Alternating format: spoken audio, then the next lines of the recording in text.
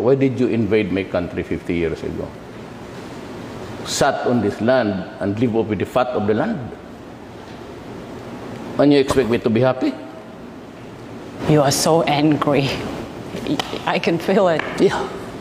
You treat me as if I am your colony still? You must be kidding.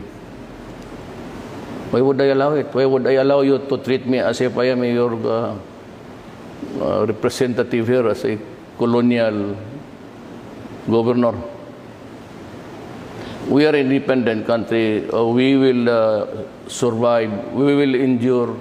We can go hungry.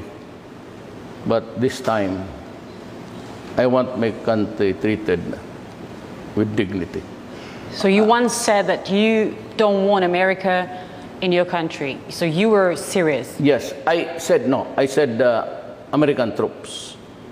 That one day during my term, if I survive the CIA, oh no.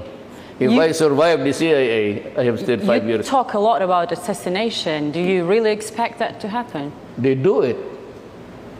Does it surprise you? Are you worried?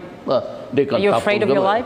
They can even pluck a president out of his country and force him to face trial in another country.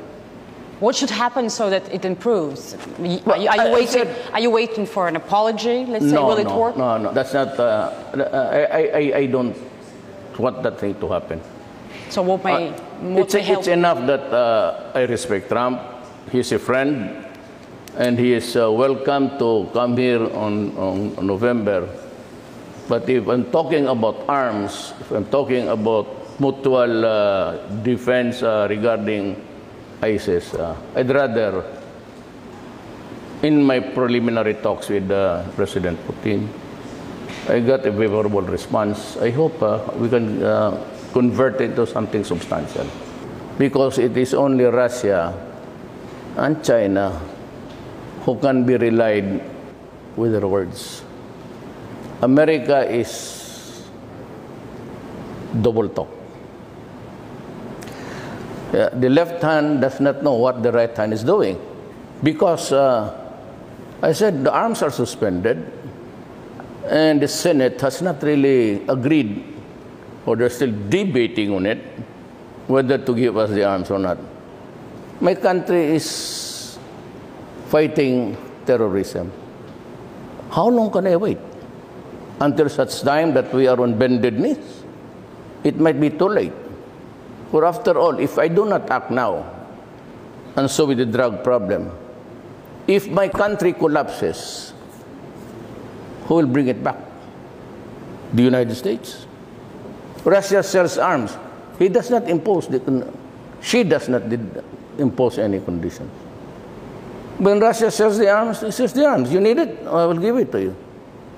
That's a known fact. You do not attach conditions.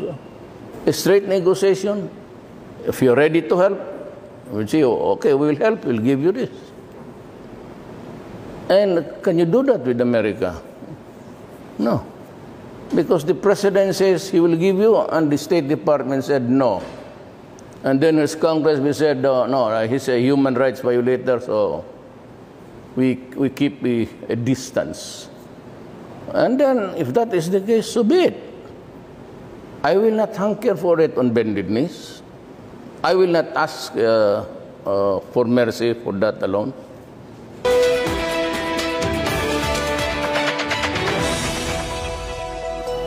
Welcome back. We can now bring you the second part of our exclusive interview with the Filipino President Rodrigo Duterte, in which he touches upon some of the security issues facing the world at present and also gives a personal account of the abuse he suffered as a child.